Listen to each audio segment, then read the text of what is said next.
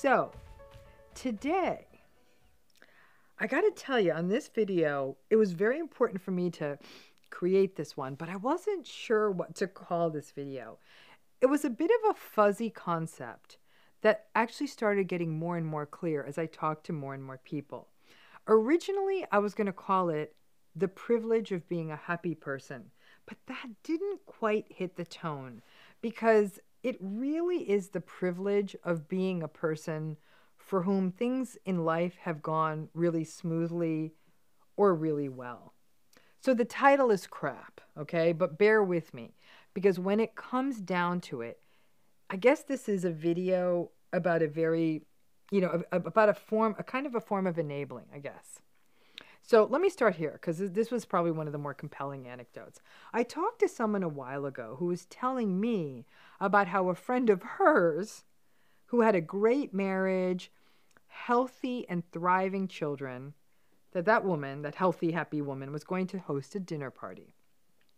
The person I was talking to is a survivor of some pretty significant narcissistic abuse. The happy friend was going to invite a group of people to her house for this party, including one particularly difficult person who the happy friend, didn't want to leave out. And the happy friend wanted her to see some people in the group who were going to be in from out of town. The oh-so-cheerful person throwing the party was excited because her husband was going to cook and her young adult children were home and these friends were going to be in from out of town, and she sort of wanted to host and entertain and sort of showcase her house and I guess her life. The difficult person who was going to be invited to the party was somebody who's actually been nice to the person throwing the party, quite frankly, because the person, that happy person throwing the party, was financially quite successful, largely due to her spouse, but she was well regarded in her community and sort of, again, had this kind of really well put together, perhaps even enviable life. However, the person I was talking to, the one who has been through narcissistic abuse, had told me that in the past, this difficult guest who was invited to the party was quite cruel to her, actually quite enabling and gaslighting and mean, especially when she was talking to this person about her own narcissistic abuse experiences. The difficult friend invited to the party was someone who's minimized it, told this person that they were too sensitive. And this was a track record. This difficult person had always been hard on the person I was talking to who had gone through narcissistic abuse. The oh-so-happy friend throwing the party knew all of this because the person going through narcissistic abuse had told her. The person going through the narcissistic abuse experience struggled with whether she should go to the party or not. It was all but guaranteed that the difficult person who was being invited to the party would corner her, probably when no one was around, and say, again, more nasty things to her. It was always what this person did. So the million-dollar question is this. Should that person who went through narcissistic abuse, should she go to the party? Should this woman, who has been through such a recent and raw episode of narcissistic abuse that has upended her life, go to this party, which she knew was important to the host, who was a friend of hers, but that would almost certainly result in her getting hurt once again by the difficult person who was invited? So drop it in the comments. Should she go to the party or not? Let's face it, cognitive dissonance is a monster, and ultimately she felt guilty at the idea of not going. She felt that the friend throwing the party has been good to her and had been good to her when she went through all her stuff, and she didn't want to mess her friend's party up by not going. So she decided to go. While I talked to her, I could see in her face the conflict she had gone through, and I ruefully thought, God, wow, what a privilege it must be to be the person whose life just going so well.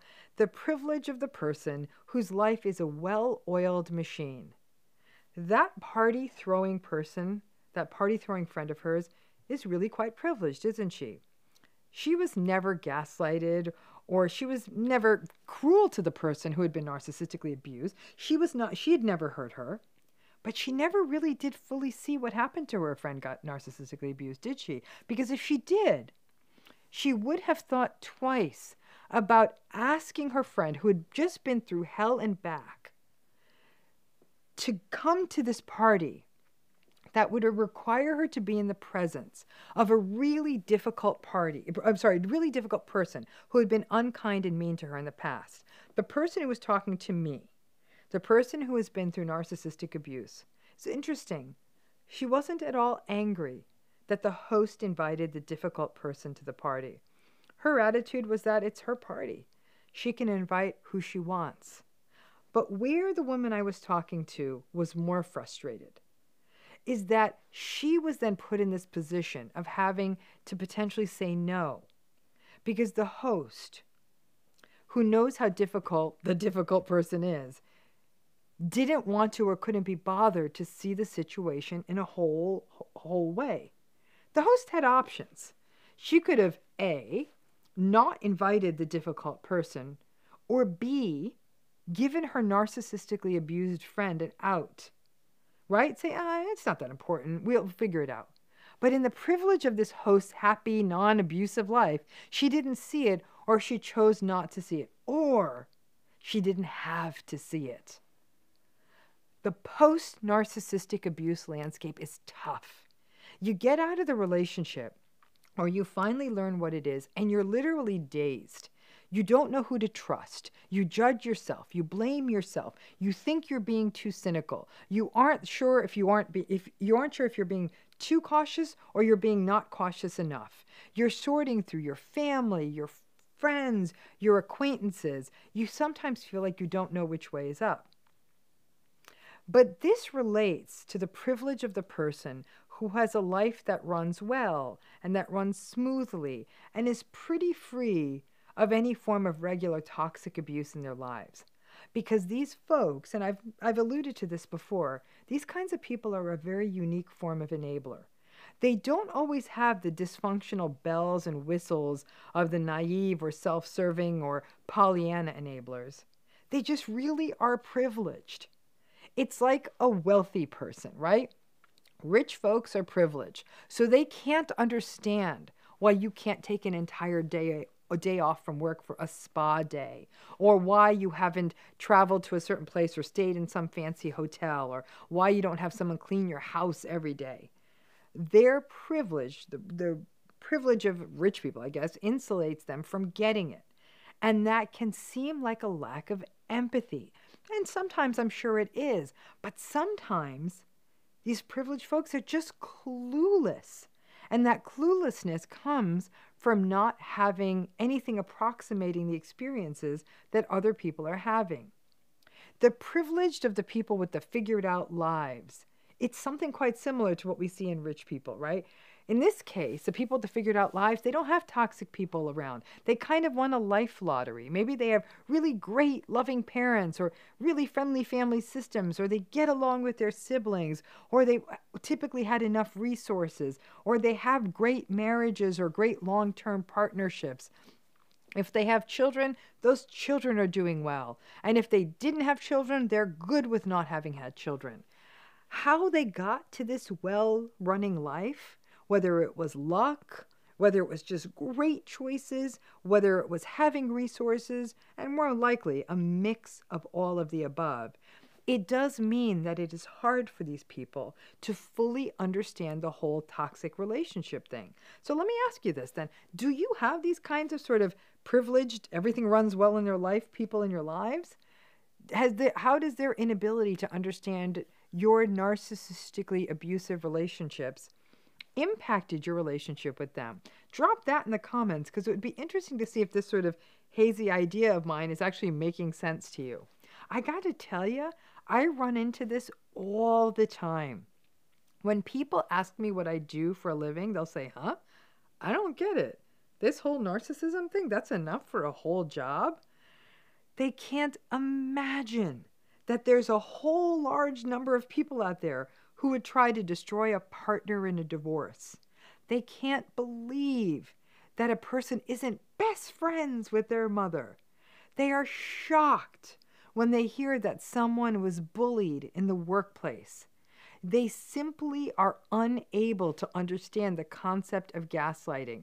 They tend to think that it's just all a big misunderstanding.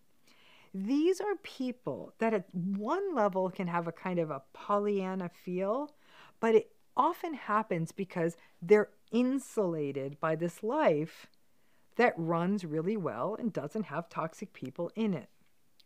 The problem is that they do not always make choices. These privileged people do not always make choices or decisions that take into account other people's difficult experiences with narcissistic or toxic people, despite hearing about your story of narcissistic abuse, which really, again, these aren't bad folks. They actually do try to understand, but then they don't extend the dots and say, yikes, maybe I shouldn't ask this person to get together with a toxic friend just because I'm having a party. In other cases, it may be that, for example, a golden child wants to make a scapegoat come to a party where the toxic parent will be, or a person in the workplace who tries to really sort of encourage a person who is harassed by the management to show up at a work celebration. These folks, these privileged, sheltered folks, may be willing to hear your struggle, but ultimately, coddled by their privilege of their lives that run so well, they aren't able to say, I don't know, perhaps I just need to protect this person who has endured this emotional abuse and not put them in the crosshairs of a potentially abusive situation just because it works for me. It can feel invalidating when you are put in these difficult choice situations over and over again. When you first come out of a narcissistically abusive situation, it can feel hard to set boundaries, to say no. Your bandwidth is depleted after going through these relationships, and to still have the people around you making careless decisions and finding yourself in the hot seat again, it really sucks. You may even want to be kind to this privileged friend or family member and show up at their event because you are nice. But it may even be to your detriment because the scars, especially if it was you recently left a narcissistic relationship, can be really tender. So I'm asking you here, please make me a little promise. I obviously can't find you to hold you to it, so let's consider it a pinky promise. Going forward, please try and choose you. Your friend isn't going to die if you don't show up at her friendly little party. But by not going, you can learn the fine art of self-protection. Or if you do go, just plan on leaving early. Because after years of enduring rage, you don't need to voluntarily put yourself into a space where you know it's going to happen with someone else. A good friend will understand it. A clueless or a petty friend won't. And then that becomes a major red flag and a wake-up call for a new boundary you might need in this friendship. Narcissistic abuse is an eye-opener and not always a nice one. It makes the world seem more difficult and unkind and reminds you that sadly there are times in your life that you are the only one who has your own back. But after what you have been through, gotta tell you, a night at home, binge watching something, reading a book, cooking a new recipe, or perhaps just time with a healthy friend is going to be far better for you and your healing than sucking it up, showing up at some party or get-together, and running the risk of playing through that damn emotional abuse or gaslighting sequence again or being raged at again just to please a clueless friend. Your privileged friend is not going to get it. Lucky them. They don't need to get it. You never, though, need to rationalize your own form of self-protection. It's a steep learning curve, but you can get there. The harm that comes to you from the raging, difficult person at the party is far greater than any harm that will fall upon your friend hosting the party by not having you as one of the guests show up. Please trust me on that. And on the off chance that any people watching this video are the ones living in that really kind of nice, soft privilege of your well-running life, can you please pay forward some of that well-oiled life? And please be aware that it isn't such a smooth ride for everyone. Be mindful of how you issue invitations, of when you push people to show up to things when it's not necessarily good for them, and be graceful when people say no. They may very well have good reasons.